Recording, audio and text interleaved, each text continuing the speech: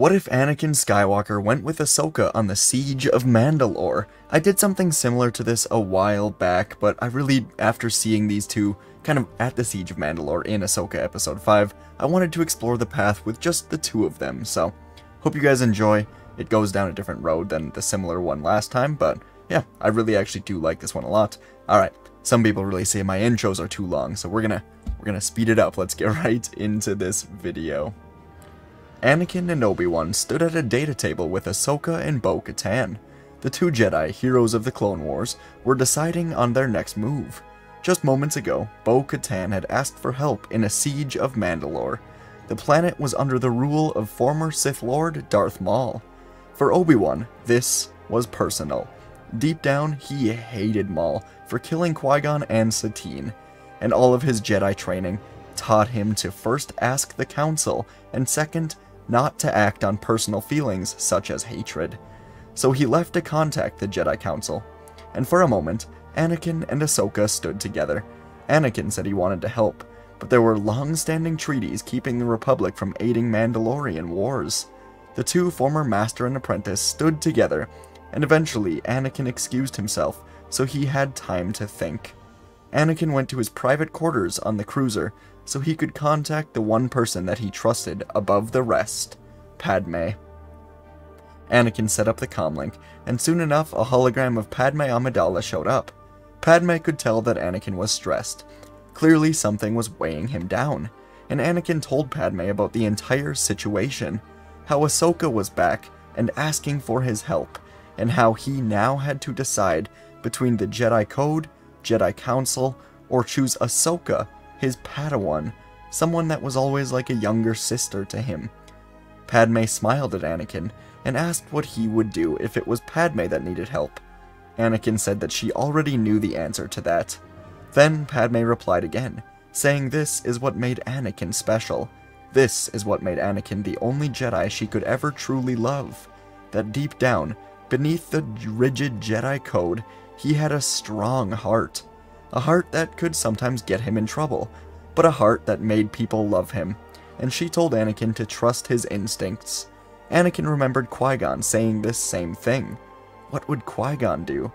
And Anakin knew now, he must trust his instincts, help Ahsoka. He said goodbye to Padme, and set off to ready his men for a new mission, to Mandalore. After some time, Anakin had readied his troops for a hyperspace jump to Mandalore. They would swiftly take the planet and bring Maul to justice. For Ahsoka, this all made her happy. This was the Anakin she knew, and it was so wonderful to see the clones again. Rex and the 501st were forever going to be a part of her, and they'd painted their helmets orange to show their respect for her. Obi-Wan realized what was going on at the last moment, and he caught Anakin just in time as he was boarding the ship for a hyperspace jump. Obi-Wan could only sigh to himself. Deep down, he knew this was going to happen, and he decided there was no way of stopping it. He locked eyes with Anakin, his old student, the 9-year-old boy from Tatooine, now the greatest warrior of the Clone Wars. Anakin yelled down to Obi-Wan with his usual sarcastic, sassy nature, saying that he made sure to leave half of the 501st here with Obi-Wan.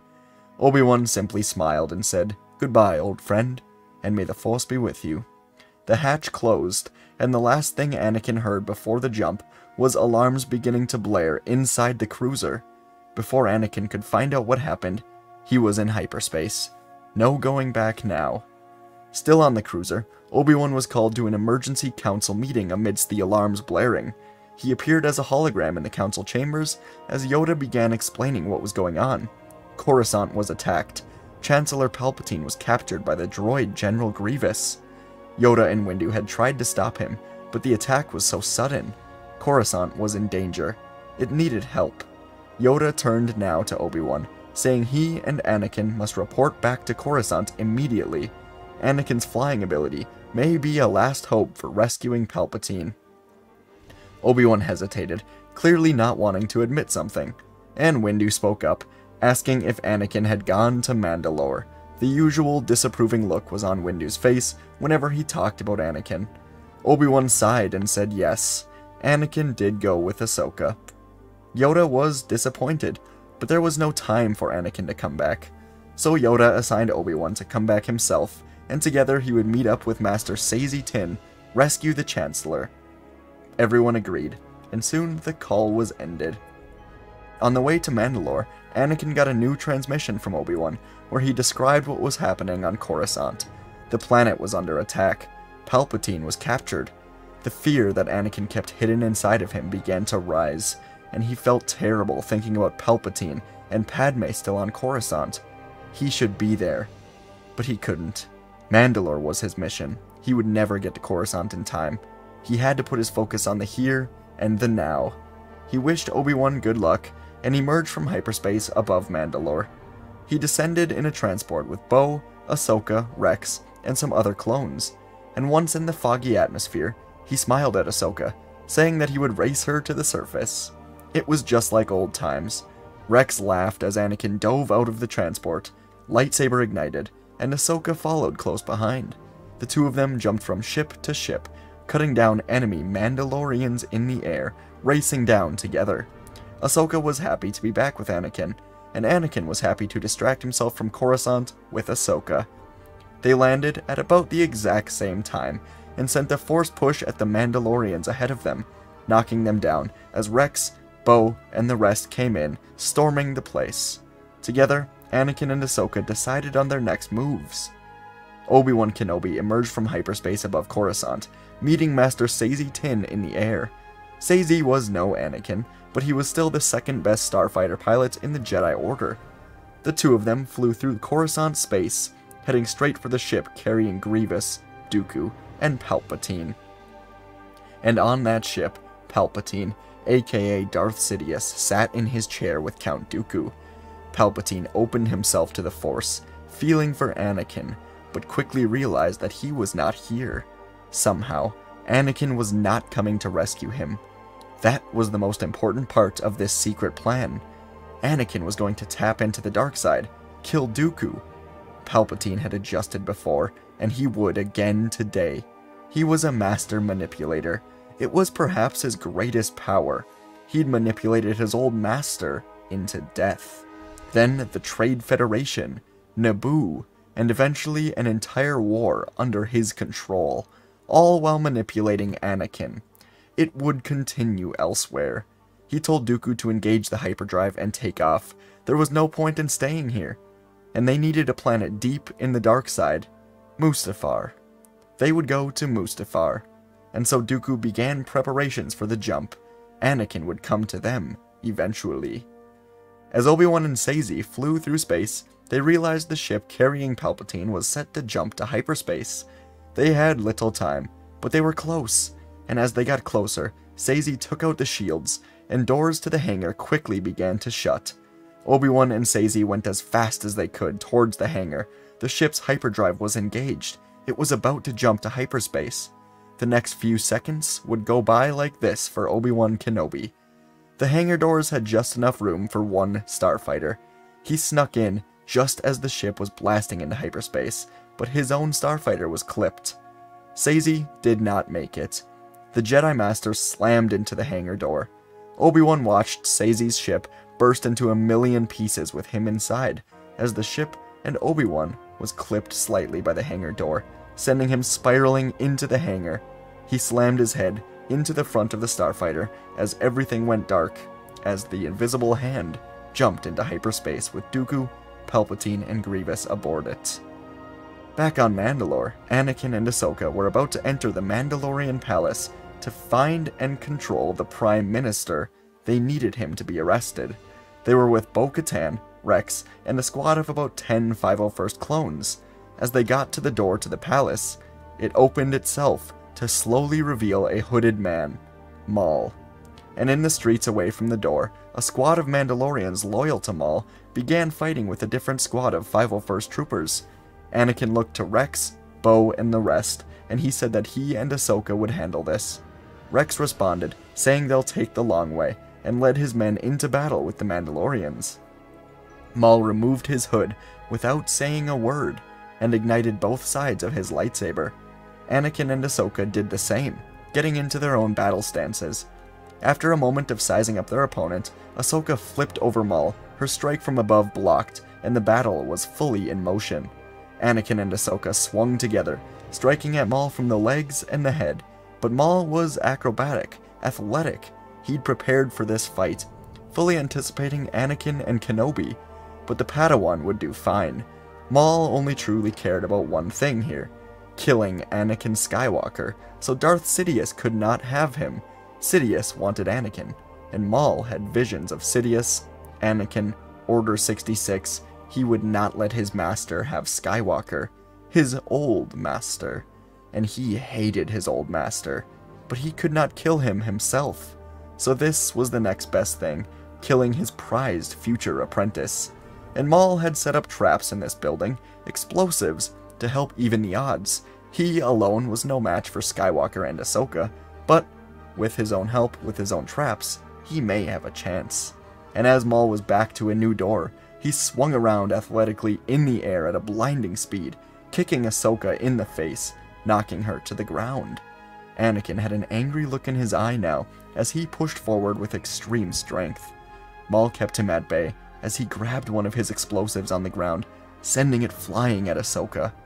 The last thing Anakin saw was her put her hands up as the explosion broke a hole in the wall. Ahsoka was gone. Maul had just made a grave mistake. Maul could sense the shift in Anakin. It was as if a dragon had been unleashed from inside of him. Anakin sprinted at Maul, anger showing on his face. Swinging at every angle, Maul backed up as fast as he could, trying to hold off Anakin. Maul ducked under a swing, then saw an opening, and swung at Anakin's back. But Anakin blocked the strike from behind him, then spun and cut Maul's lightsaber in half with astounding speed. Maul looked down to his sabers as they fizzled out, and felt his throat begin to tighten as he was lifted into the air. Maul understood now why Sidious wanted Anakin so desperately. This power, this emotion. It was meant to serve the Sith. Maul could feel his vision begin to go dark. Anakin was killing him. But from the hallway, a voice called to Anakin, telling him to stop. It was Ahsoka. One side of her face badly burned, and she was missing a hand. When the explosive hit her, she had created a force shield in time to survive. But it cost her greatly. Ahsoka fell to her knees now, coughing, begging Anakin to stop, to choose the light. Anakin let go, and put force-restraining cuffs on Maul's hands. He helped Ahsoka up, laying her against the wall. And soon Rex called down to Anakin, saying the Prime Minister has been arrested. Mandalore will be back in its rightful hands soon. Anakin thanked Rex, then ignited his lightsaber to Maul's throat. Anakin told Maul it was over, and to give him a reason not to kill him right now. Maul hesitated, but he felt the power inside Anakin. Perhaps he could be kept in the light. Perhaps he could defeat Sidious after all. And Maul smiled, saying only he knew who the Sith Lord was, and if he was kept alive, he would tell Anakin right now. On Mustafar, Obi-Wan Kenobi woke up in a similar situation to the start of the Clone Wars. He was trapped in a sort of ray shield cell, floating and stuck, alone in this room. And outside the room, he didn't know, but Darth Sidious was speaking with Count Dooku. They must lure Anakin here. He will come to them, feel the darkness of this planet, watch his friend Obi-Wan die, and then he will forever be a part of the Sith. Sidious always adjusted. He would always win, and this was no different. He set his new plan into motion. Grabbing Obi-Wan's comlink, he prepared to call Anakin Skywalker for help. But on Mandalore, Anakin could barely stand up any longer. Maul had just revealed a terrible truth, an unimaginable truth, but one that deep down, Anakin knew to be the truth. Chancellor Palpatine was the Sith Lord. He was Darth Sidious. And he wanted Anakin as his student. Anakin remembered everything, how this was perfectly set up. His childhood meetings with Palpatine, the countless times Palpatine encouraged Anakin to use his emotions, Anakin being thrown into the worst battles of the war to drive his hatred for the Jedi and the Republic, the countless attempts on Padme's life. Anakin was broken from this betrayal that he could barely hear Ahsoka calling his name. Anakin broke out of this mind fog he was in to see Ahsoka handing him his comlink. Obi-Wan was calling. Anakin grabbed the comlink, but it was not Obi-Wan. Instead, the voice came from Palpatine. Anakin felt his anger rise as Palpatine began to speak, saying he managed to escape for a moment and found Obi-Wan's comlink.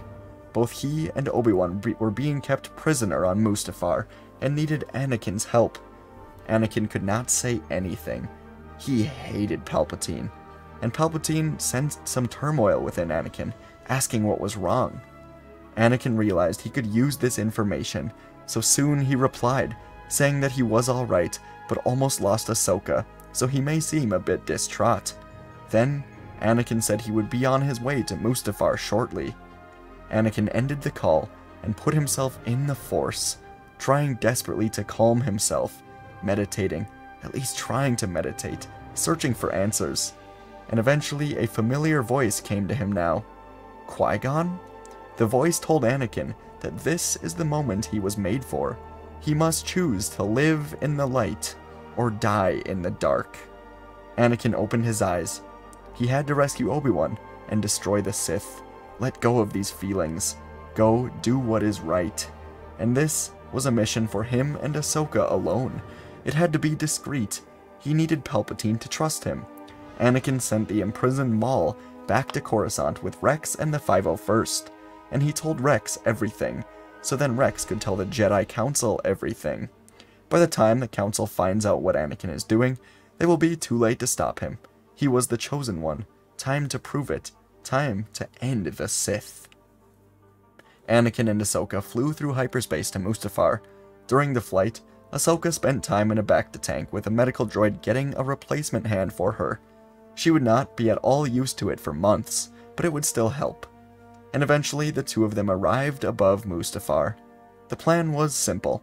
Well, it was an Anakin Skywalker plan, so simple might be the wrong word. But together, they flew down to the communications facility where Obi-Wan was being held. Palpatine was sitting in his restraint chair as he watched Anakin enter the room, alone. This was good. Very soon, Skywalker would be his. His and Dooku's plan would be enacted here and now. Dooku greeted Anakin at the door, igniting his red lightsaber. Anakin ignited his blue saber, and told Dooku this would be their final meeting. Anakin swung at Dooku, and the two engaged in a fierce lightsaber duel. This was exactly the distraction that Anakin had to create. While the Sith Lords in the other room were focused on Anakin, Ahsoka crawled through the vents until she found the room that Obi-Wan was located in. And next to him in the room, of course, was General Grievous. The lightsabers from Anakin and Dooku could be heard from in this room, and Ahsoka could also hear Obi-Wan sarcastically talking to Grievous. This was just another day in the life for Obi-Wan Kenobi. Eventually, Obi-Wan sensed Ahsoka in the vents, and he caused his own distraction. He asked General Grievous why his data table was showing a Republic fleet showing up above. This, of course, was a lie, but as Grievous walked towards the table, Ahsoka used the opportunity to cut down from the vent and free Obi-Wan, handing him one of her lightsabers. Obi-Wan looked at Ahsoka and said, "Took you long enough, and I like the new hand," before the two of them took Grievous completely by surprise. Before long, the general was nothing but spare parts. In the other room, Dooku was taking on Anakin, and he had the Jedi backing up now. Eventually, Dooku kicked Anakin to the ground. In this moment, he decided to enact the plan. Kenobi would die, and Anakin would give in to his anger. Dooku called out to Grievous to open the door and kill the prisoner. But when the door opened, there was no Grievous. Instead, Kenobi and Ahsoka stood smiling at Dooku. Fear ran down Dooku's spine, and he looked back down to Anakin. But he was gone. And from behind, Dooku could hear a shocked, angry scream. A blue blade protruded from behind Sidious's chair, through his spine, and out of the Sith Lord's heart.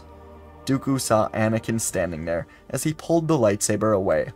Sidious died as Anakin moved to the front, telling the Dark Lord he lost. He failed. He was outsmarted. Dooku stood facing all three of the Jedi now, and a battle droid alerted him that 5 Republic cruisers just emerged from hyperspace. Perfect timing, thought Anakin. Rex had told the Council, and now the Republic was here with the entire Jedi Council. Obi-Wan told Dooku that now is the time people in his position would typically surrender. And together, Anakin, Obi-Wan, and Ahsoka, the trio of heroes from the Clone Wars, walked a handcuffed Dooku out onto the landing platform of Mustafar. Waiting for them was Yoda, Windu, Plo Koon, and the rest of the Council, with Rex and the 501st there as well.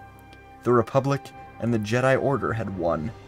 From here, over the next few years, peace would slowly be restored to the Republic. Chancellor Bail Organa would help officially end this war with a testimony from Maul about Sidious being Palpatine. For this, he got life in prison instead of a death sentence. Bail would help clones transition to new lives or stay as security personnel. The Jedi Order would spread out to many new temples on Tython, Ahch-To, Lothal, and others.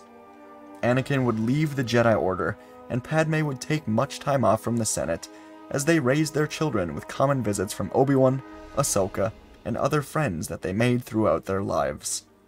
And folks, that's where our story ends today. What'd you think about it? I really wanted to do something like this after seeing Anakin and Ahsoka together at the Siege of Mandalore in the Ahsoka show. Beautiful episode, beautiful show, and I hope you guys enjoyed today's fanfiction. Please leave a like, it helps so much, so if you enjoyed, leaving a like is just the great way to support. I would really appreciate it. So yeah, thanks a ton, and let me know what you thought. I'll see you in the next video.